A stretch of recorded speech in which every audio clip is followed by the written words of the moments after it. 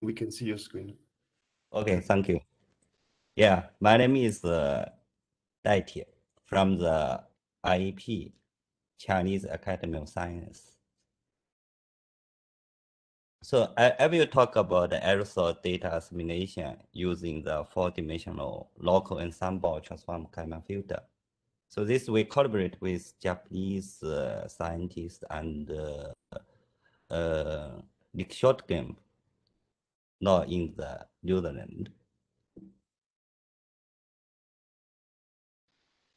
So as you know, aerosol has important environment and climate effect.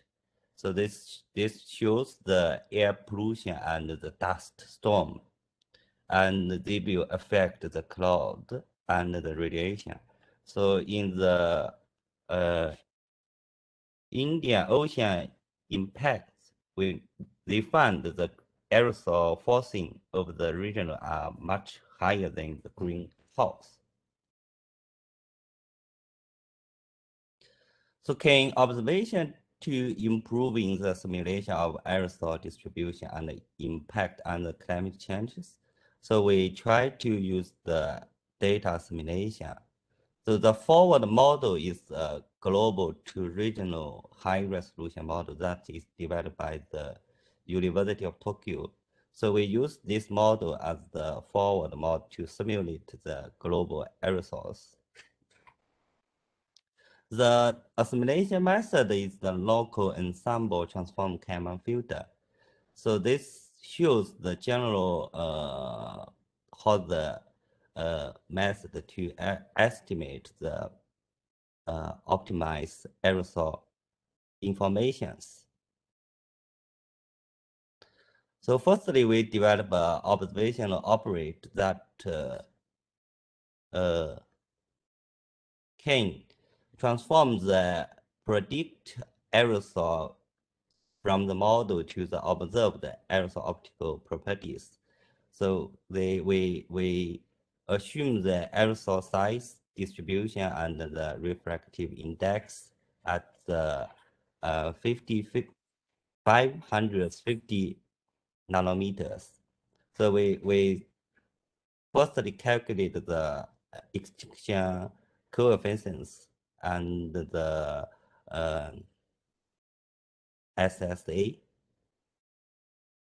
So we firstly test the assimilation system use the modest observation. So that is the period is the Asian dust that happened on 26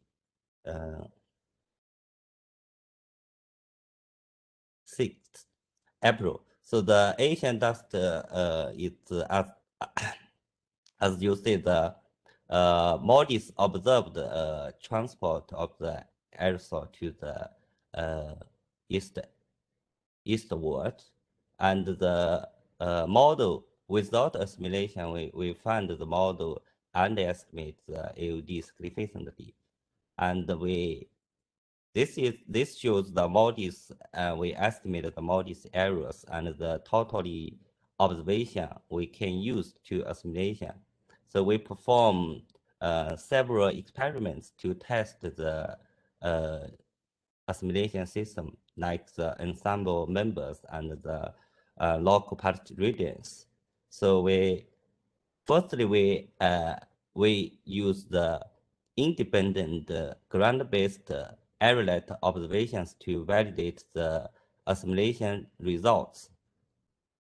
We can get about 12 CITES observations. So this shows that the black line shows the simulation result without assimilation. We can see that the standard model underestimated the dust event significantly.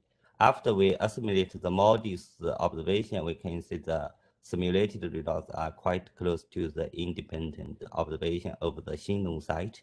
Also, the other sites eastward.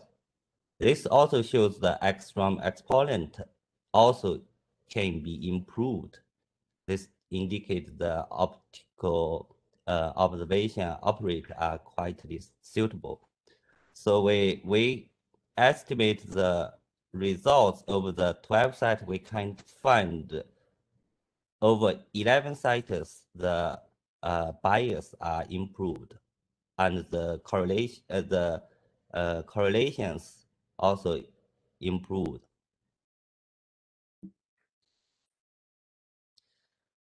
Compared to the polar satellites, the geostationary satellite can have more higher observation frequency. So we firstly extend the assimilation system to assimilate the new geostationary satellites.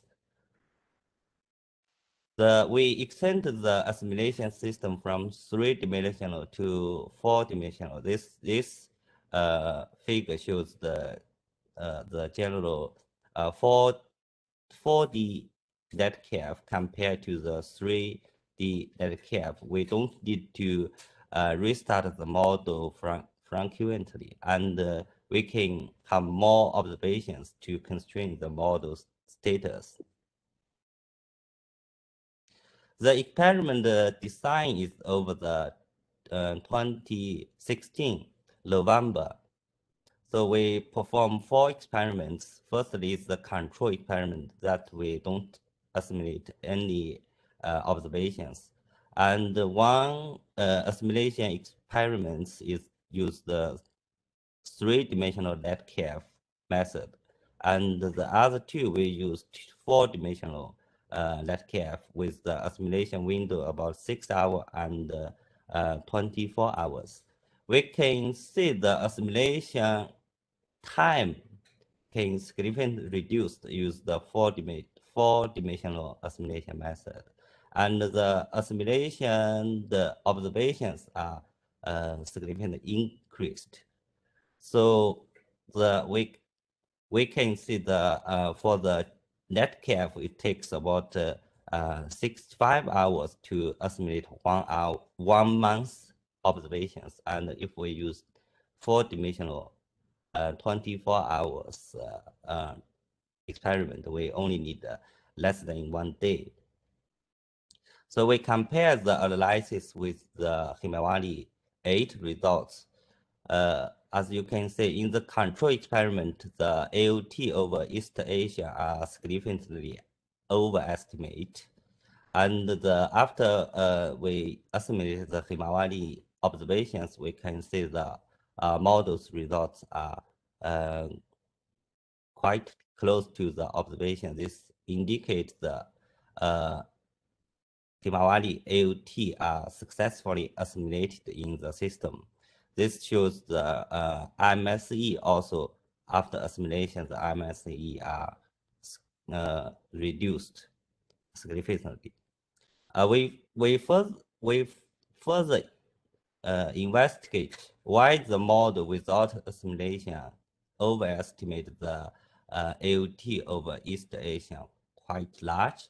We find without assimilation, the sulfate aerosol are overestimated because the emission we used are about 10 years ago. So that time the SO2 emission in East Asia are higher. So this caused the model to overestimate the AOTs over the East Asia. And we compare the assimilation efficiency. We define this assimilation efficiency following Yorimoto result. If this close to 100 means that the assimilation are quite good. So we find the generally assimilation efficiency are over about 50. So this shows the scattered plot of the modeled AOT and the Himawari observed AOT. We can see the assimilation experiments, the AOT are quite close to the 1-to-1 lines. And we also validate the analyze use the independent aerolite observations.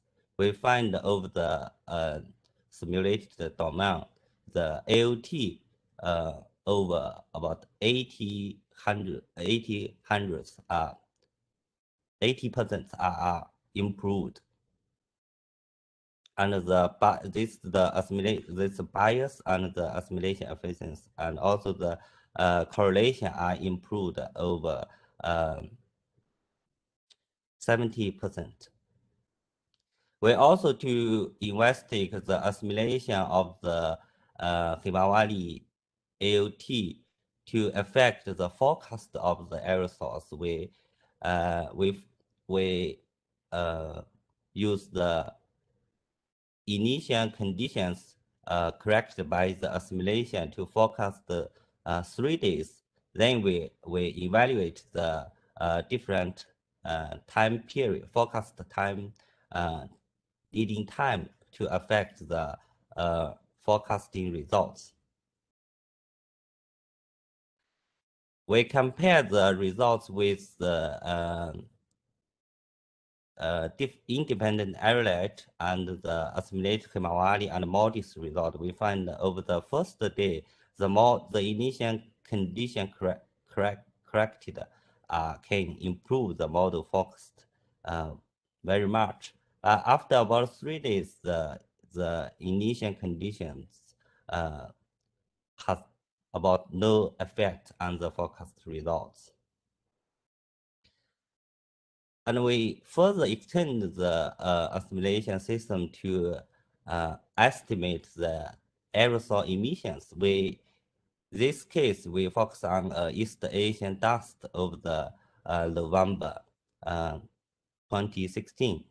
This is the Himawari observed AOT. We find the East Asian dust transport eastward, and we find without the assimilation, the model, the free run experiments underestimate the AOD compared to the observation.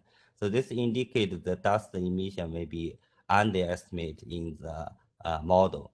So after we assimilate the Himawari observations, we find the dust emission enlarged with different local patch regions and the different log days. We estimate the new dust emissions, and we evaluate the new dust emission, use the MODIS and the aerolate, also the calypso observations. So we find without the assimilation, the simulated AOD compared to the MODIS, Terra, and Aqua are quite lower than the observations. So this further indicates the dust emission may be underestimated in the model. So after we use the new emission data, we got quite good results compared to the MODIS observations. And we also have one site over Beijing, that aerolite site, that we compared the time series of the simulated AODs to the observation. We find the without data assimilation, the model underestimated these AODs over the dust past Beijing. And after we use the new emission, we can get the quite good result compared to the observation. And the observation also indicate that the AOD is the coarse mode AOD. That means that is the dust aerosol. So we compare the results with the calypso vertical observations.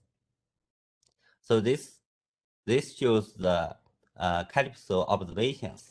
So we can see without the assimilation, the models dust emission are probably underestimated, that the vertical extinction coefficient are quite small compared to the calypso observations. And this is the new dust emission simulated the vertical aerosol extinction profiles. We can see that can more compare to the observations. And the calypso also indicate this is the dust aerosol. So this further confirms that the dust emission involved are visible. We also use this assimilation system to invert the SO2 emissions. So this figure shows the generally fair way to estimate the emissions. So we estimate the ground-based SO2 observations. Over China, we can see that the from 2010, the SO2 emission over the three regions, that the highly developed region, we find the SO2 reduction are over 50%, especially over the Poor River Delta regions. We also estimate the aerosol vertical extinction coefficient that observed by the calypso. So we validate the results use the observation.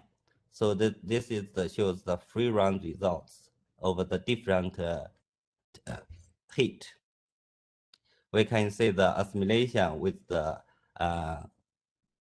vertical information can also correct the aerosol vertical results. So this shows the PDF frequency of the deviation of the AOT simulated and observations. So this shows that the assimilated AOT are much more closer to the observation.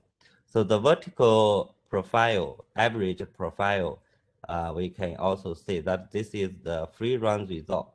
Calypso observed vertical distributions. So without the assimilation, we find the free run, these blue lines shows that the vertical distribution are quite different to the observations. After we assimilation, we can see the vertical distribution are more closer to the observations. So this is the summary of our studies. So we successfully developed the LETKF and the four-dimensional LETKF aerosol assimilation system, which are applied to estimate the geostationary satellite and also the calypso vertical observations. So 1 month hourly aerosol analyses are firstly generated with the four-dimensional LETKF system, which can significantly improve the calculation efficiency. The aerosol analyses are more comparable to both the assimilated Himawari-8 AOTs and the independent aerolite and modest observations. The assimilation of Himawari-8 AOTs can also correct the aerosol initial condition and the emissions to improve the aerosol forecast, especially over the first 24 hours. Okay, I will stop here. Thank you. Thank you. That was a great talk. I have a question. Did you update the emissions using the Himawari assimilation? So you update the dust emissions online, or if there is something I missed? Sorry, pardon? Do you update the emissions during the assimilation cycle? The emission sources? Emission sources, you mean the anthropogenic emission sources or the dust emission source? Yeah, do you update the emissions during the assimilation with the 40 LETKF? Yeah, we update the emissions during the assimilation. So there are a couple of questions. So there is one from Thomas Sekiyama. Okay. He's saying that geostationary satellites have time-dependent biases with the solar zenith angle. How do you control the data bias during the data assimilation? You mean the Calypso assimilation? The Yeah, I guess for both Calliope as a bias with MODIS and also for Himawari. Okay. The Himawari the observation area we firstly grid the Himawari observation to the model grid, and we estimate the standard deviation that's used in the model grid, and the observation area is estimated by the Himawari product. For the calypso assimilation, we assumed 20% of the extinction coefficients as the observed error.